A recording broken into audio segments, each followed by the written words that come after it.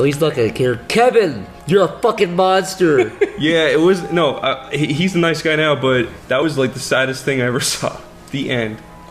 I shot a seagull once. I felt really horrible about that. You shot a seagull? Seagulls are worthless, though. Yeah, we had this.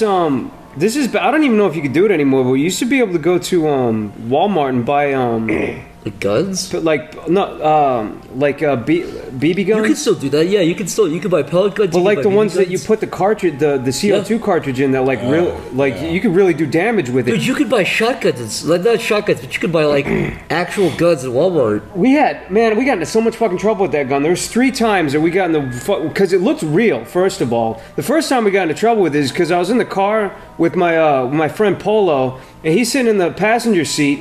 And there's a minivan in front of us, and there's like these 2 grade school kids in the back window, like making fun of us. And he's like, "Man, fuck those bitches." And I was like, "Dude, they're just kids." Yeah. And he's like, "No, fuck them." And then he pulls a gun out, and then he's like pointing it at them, and then they went ape shit, and you could see him silently going nuts in the car, right? And then I get up, and he's like, "Ah, it was so funny."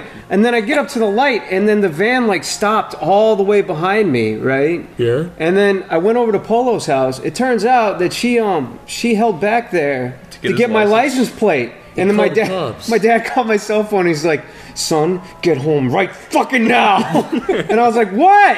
And then me and Polo went back to my dad's house, and there was cops all over the place. Like several? Yeah, and then they interviewed us separately, and they interviewed him first, and they were like, and then he came out and he was like, "Don't tell him fucking anything." And I was like, "Yeah, man, I got your back." And then I went in there and I was like, "It's a fake gun. We got it at Walmart and we already got rid of it." Actually, that was the last story. That was when I actually disposed of it in a pond like I was a fucking... Like you just killed somebody? Yeah. I was like, I gotta get rid of this thing. It's a toy gun from fucking Walmart. But as far as the animal story goes, like, again, we were sitting in the car. It was just always in my car.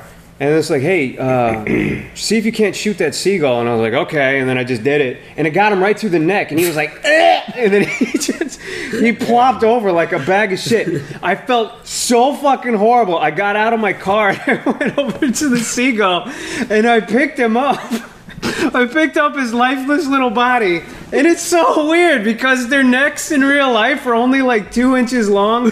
Well, not when they're dead. But when I picked up his body, his head dangled and his neck stretched out like a spaghetti noodle.